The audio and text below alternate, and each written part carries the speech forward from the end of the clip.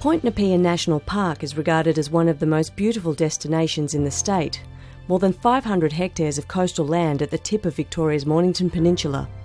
The problem is, it needs more visitors. In a bid to attract larger numbers of cashed-up tourists, the state government is opening up the park to commercial redevelopment. The objectives here is to, grow the site based on it's going from a closed place. Huge potential to somewhere that's vibrant and relevant to all parts of the community.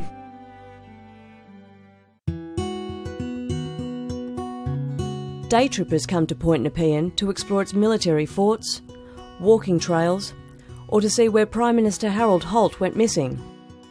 But what many people might not know is there are dozens of buildings in the park that have been locked up for years. There's a real period of firsts and new access and new opportunities that have been established, and then getting these buildings used is the next stage. The plan is to demolish some and rejuvenate others. Like this historic structure, where first-class passengers were once quarantined on arrival to Victoria. Soon it could be a luxury hotel, with views to more than rival those of nearby Portsea mansions. There's also the former medical superintendent's house from 1890. Another possibility for high-end accommodation. The master plan even suggests a backpacker hostel, a tertiary campus, or restaurants. Another proposal is to build a boat jetty on the site of the original pier which brought immigrants ashore. This way, tour groups from other beaches around the peninsula could easily access the area.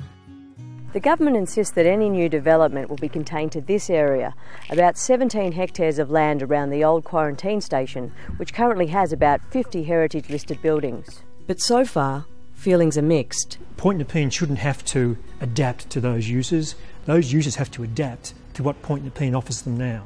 And if the government decides they want to get rid of those sorts of offerings that Point Nepean has and replace it with something grand in terms of high-rise development, that's really just going completely away from what Point Nepean's potential is, and it's just replicating many experiences that people could have anywhere else around Australia or the world.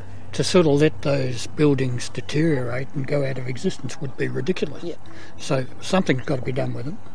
And the idea of a boutique hotel, whether it's inhabited by the super rich or not, is not really the point.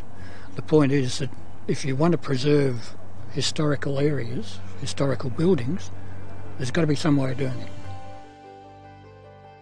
Private investors will be asked to lodge expressions of interest over the next few weeks. And while the government insists no plans will be ticked off unless they maintain Point Nepean's heritage and fit strict environmental guidelines, time will tell if that's enough to preserve one of Victoria's most loved national parks.